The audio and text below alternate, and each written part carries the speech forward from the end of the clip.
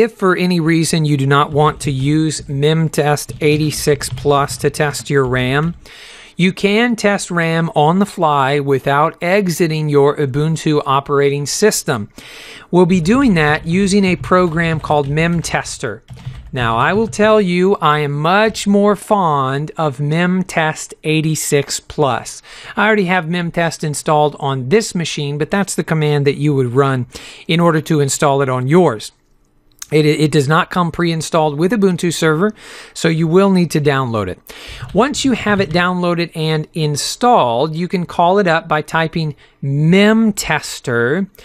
You will need root privileges for this so that it can get a lock on your memory, and then you'll need to specify how much memory you would like to use.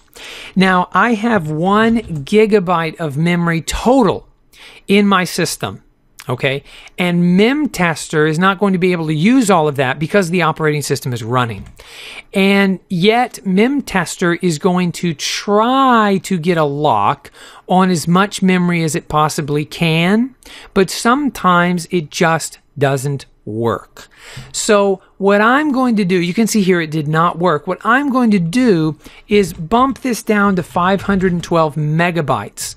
So sudo to get root privileges, memtester, and then 512 megabytes.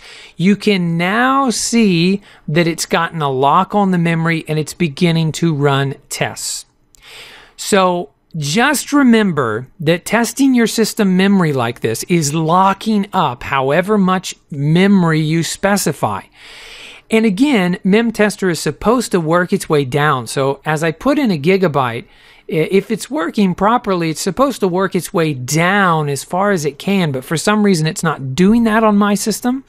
So you can try specifying the maximum memory that you have installed, knowing it's not going to be able to use all of it, and you can see how that goes for you. But the key thing to remember here is that you're tying up a lot of system memory. So processes can potentially be slowed down on your server. And especially if you have a lot of other users accessing the server, it's really not a great idea to be testing the memory while that is going on. And you want to test all of your memory anyway. So I strongly prefer memtest 86 Plus. However, I want you to be well equipped and know that you can test the RAM using memtester as I've just shown you.